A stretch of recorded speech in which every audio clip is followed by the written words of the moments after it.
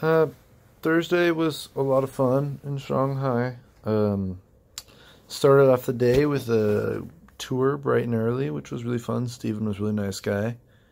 He had a lot of cool things to tell us. I didn't actually expect to go any temples in my time here, so that was kind of nice. I got to see part of the city I didn't think I would ever see, or a place in the city, I guess, and that being a temple. Then went to lunch,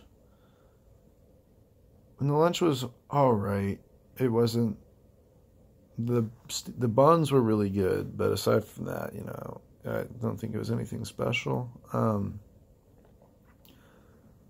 Then I had a meeting with this guy that people from St. John's connected me with, and I ended up bringing Alex Cooper and Henry Mitchell, and it sucked.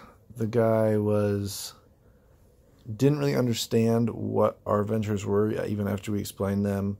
He was offering lots of help, but none of the help was at all relevant to what we wanted. And he spoke very good English, so there was no translation. He just didn't understand what we were trying to say.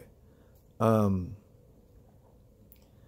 and then he told us we were going to a bar, and then we all got drinks, and then the check came, and he put $200 down when there was like $600. So he expected us all to pay. And then he told us we should all go to dinner with him, which we ended up going to dinner with him, and he made us pay again. So, not that money is a huge issue, but in this case it was. We were all pretty fed up by then and made up an excuse to leave after dinner, which sucked, but I mean, it is what it is.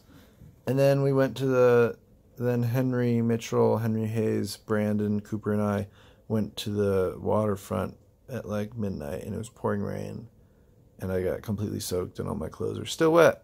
But hey, it was a good time.